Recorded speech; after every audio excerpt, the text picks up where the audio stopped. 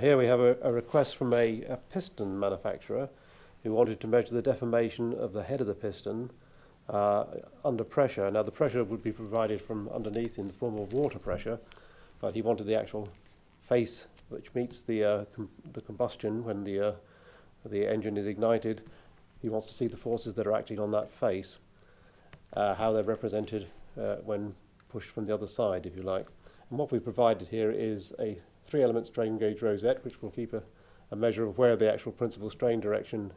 is moving during the actual sequence of pressurization, and then gauges in positions specified by the customer, which are a certain distance from the edge of the piston to give them the what should we say, the pressure dome that will create as it gets pressurized from beneath.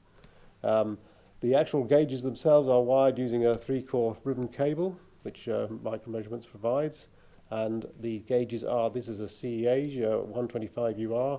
and we're using a 125 AD normal EA strain gauge in this situation. And here we have a fine enamel copper wire 134 AW. So this piston was actually not used in service, of course, obviously, but it was actually pressurized, as I say, water pressurized from below, and that would actually make the piston go into a dome shaped,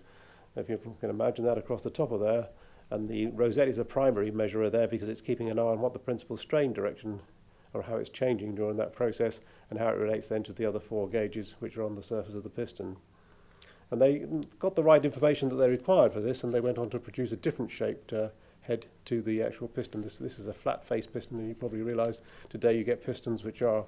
of many complicated shapes and sizes such as this, and they've changed their sort of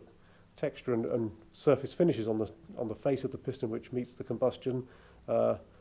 from tests that were done like this. So this is the sort of net outcome of what you get when you do a basic test initially to improve the design, if you like, of the piston face and how it behaves in the engine. So a success there, and provided by the Micromeasurements bonding service.